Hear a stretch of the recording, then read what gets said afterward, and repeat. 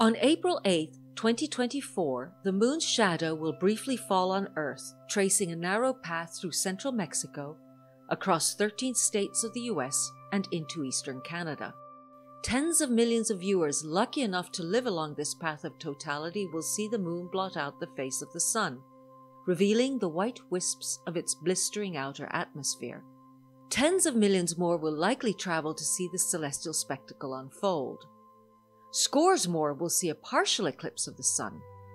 But traveling to see the total eclipse will be worth your while.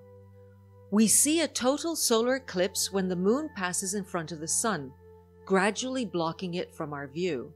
In the first phase, the sun becomes a slowly diminishing crescent.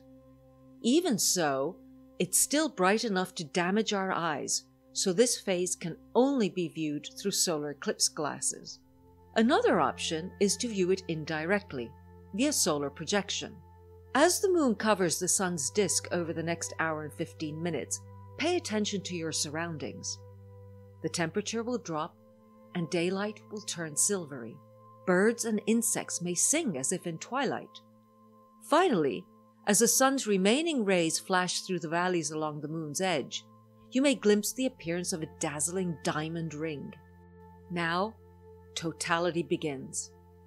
We can remove any eye protection and revel in the glory of the sun's ethereal corona, whose whitish filaments can extend some 5 million miles into space.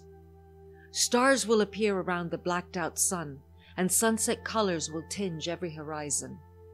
Depending on your location, you may experience totality for as long as 4 minutes and 27 seconds. Then, as quickly as it appeared, totality will end. We'll see the events unfold in reverse order. First, we'll see the diamond ring again as the first rays of sunlight reappear. Now's the time to put those solar eclipse glasses back on. Then we'll watch the solar crescent thicken over the next hour and 15 minutes until it's fully circular again. The moon will continue along its orbit around Earth and life will return to normal.